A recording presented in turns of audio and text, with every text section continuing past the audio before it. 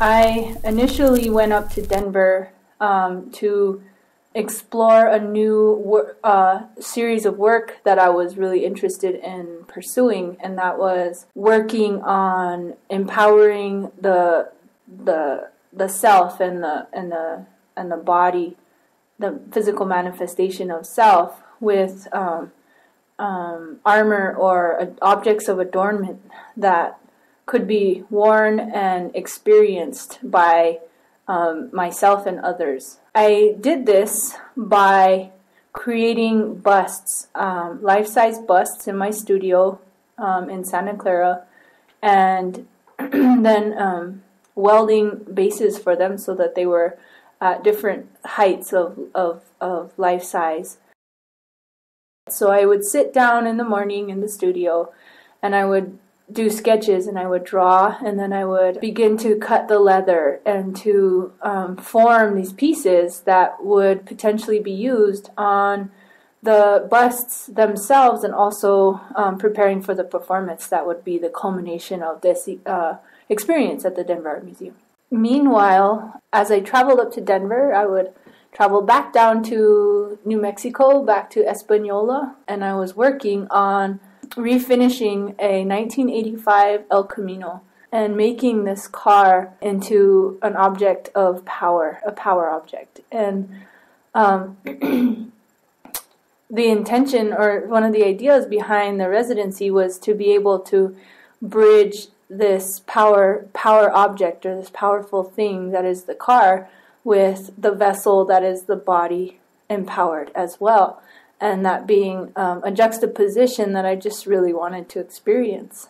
So the armor that I was creating was loosely based on the black-on-black pottery that comes from my pueblo, from Santa Clara Pueblo and the adjacent communities, including San Ildefonso Pueblo. With the leather, I was able to use the smooth surface as well as the rough surface of the leather to mimic that. This same idea I transferred to the vehicle, also being a vessel. I made 7 of these busts in all, and each of them were to represent the 7 different directions, that is, north, south, east, west, up, down, and center. Through the process, I began to contact different people who would then eventually be my performers or my models. And in working with these people, I began to sort of configure the pieces around who these people are. The 7 models, one was me, adorned ourselves in the outfits, and while I drove the car up through the plaza, the 6 different models walked on either side of the car together up towards the building. We then parked the car with the heartbeat playing, still out of the sound system, and took a moment to honor the 7 directions. After that point, we reconvened and walked up to the 3rd floor Sovereign exhibition where my work is being shown. At that point, we took a moment and acknowledged the work. This was what I instructed the models to do, was to take a moment and notice what it was like to be the work, and notice what it was like to be the work in action, in life, versus the work that had been made stagnant still. And I began to walk back out, and everyone followed me down and out the building, where we then climbed into the back of the car, or everyone climbed into the car, and we drove off the premises together in the car. The heartbeat creates a vessel out of the car.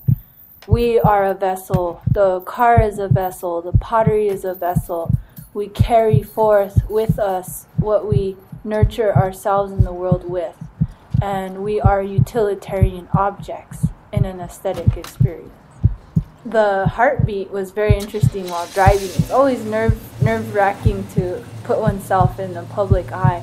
And as I was driving the El Camino forth into the plaza area, I could feel my heart beating, and the car was bumping out this heartbeat, and I and it was really, really intense. It intensified the experience.